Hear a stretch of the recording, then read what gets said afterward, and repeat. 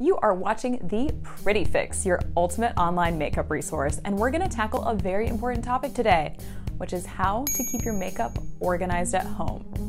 Most women I've seen literally toss all of their makeup into some big drawer, or they throw it into a bag, and then they just call it a day. But have you noticed how messy and covered in makeup everything gets, and how you can never really find that one thing that you're after? We're gonna put all of this to rest. If you can keep your makeup organized, you're gonna stop making a mess every day, you're gonna feel so much better while you're getting ready, and the best part is that this process only takes 3 easy steps. So let's get into it. Step 1, group your products together. If you really want to get organized, it's super helpful to start by grouping your makeup products together by type. Lay everything out where you can see it all. Put all of your lipsticks together, your blushes, your eyeliners, etc., until everything has been sorted into its own group. Boom! You're already done with step 1. How does that feel? Step 2, get rid of the oldies. So now that you've got all of your makeup out in front of you, you're probably gonna notice that you have a bunch of stuff that you've either never used, haven't used in a long time, maybe don't even really like. I know it's hard, but you've got to start trimming away the excess. If it's been over 6 months since you've touched it, let it go. Hoarding is really counterproductive to your organization, so do your best to be honest with yourself. You can do this. Step 3, find the right containers. So everyone obviously has a different area dedicated to their makeup.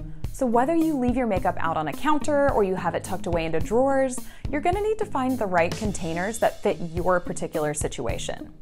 Ideally, each type of product that you've grouped should have its own container, although of course you can also group similarly shaped items together too.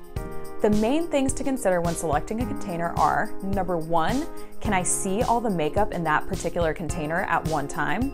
And number 2, does it fit all the products I need without being too much bigger so that things aren't moving around too much? Small trays or sets of small drawers are really great for housing flat makeup compacts like your blushes, your eyeshadows, your powders. This keeps the products displayed for you to choose from, and it also keeps them a little more contained than just kind of loosey-goosey floating around in a drawer.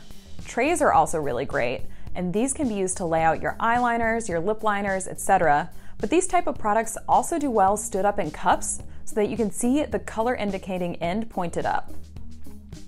It's totally fine to keep your makeup brushes in a cup as well, as long as they're put away where they won't get dusty. But if you purchase a brush roll for them to store them flat, this is a great option to have around for travel too. Thank you so much for tuning in to The Pretty Fix. I hope that we finally demystified the elusive art of makeup organization so that you can finally keep your makeup space clean and make your makeup routine so much easier. If these tips were helpful to you, please give this video a like and hit the red subscribe button so that you can see all the other amazing tutorials we have coming your way. For way more makeup tips and inspo, make sure you're following us on Instagram at the_pretty_fix and head over to our website at theprettyfix.com for way more expert makeup advice.